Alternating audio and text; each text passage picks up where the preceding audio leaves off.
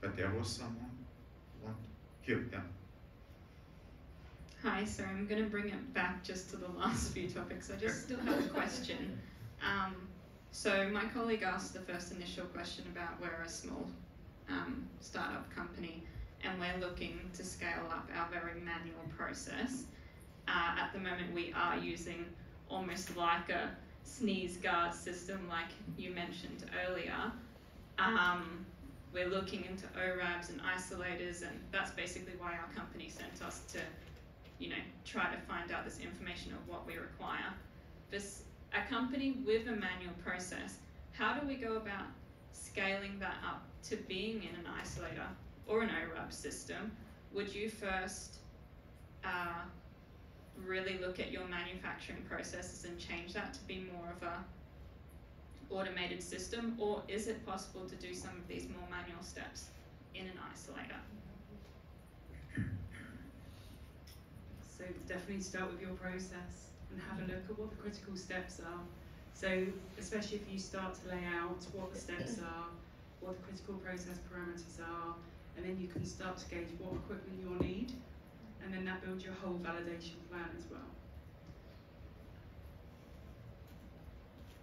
Yeah, adding to that, I think for small companies, I think it's the question is when is the right time to move to isolators or barrier systems from manual operations, and then there are a lot of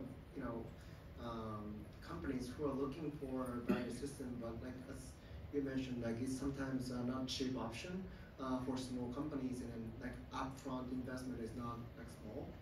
So I think you need to foresee some futures of your product, and then you need to move on to the isolator, because you cannot invest a lot in the product it might not work in the end. So what I see in Japan is so like usually like companies move to isolators when they are moving to like phase 2 to phase 3. So those are typical like discussion we have, because they know like what their process is like. It's gonna be in the mass production.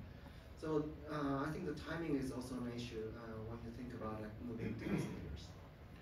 But I think your question was scale up, yeah? That you say we want to go from a manual process maybe then to a semi-automated or automated process, which is something you have to think about already, making sure you can buy, like, let's say, several filling lines, what you would not like to do.